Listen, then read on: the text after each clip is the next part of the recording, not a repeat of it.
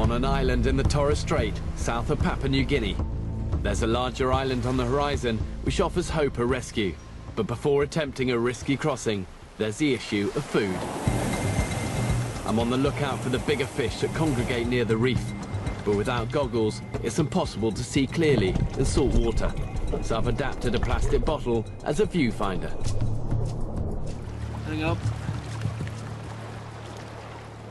There's a couple of feelers just poking out from under that rock ledge. But I spotted something that might be an easier catch.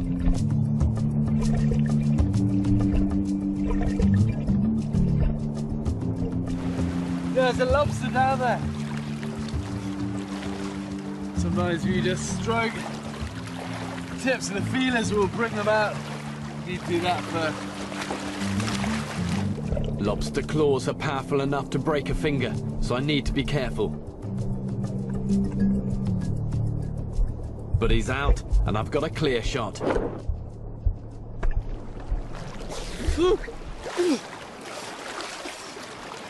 No, straight between the eyes.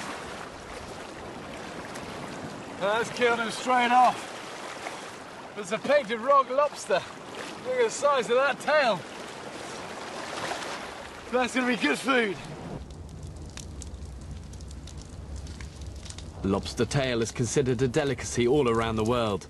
But in island communities, other parts of the animal are just as desirable. And all of the brain is a real delicacy in some parts of the world.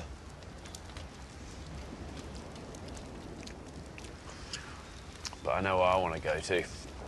There. The tail. That's what I'll be looking forward to.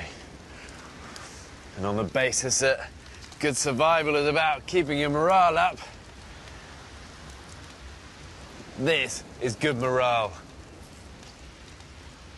Wow.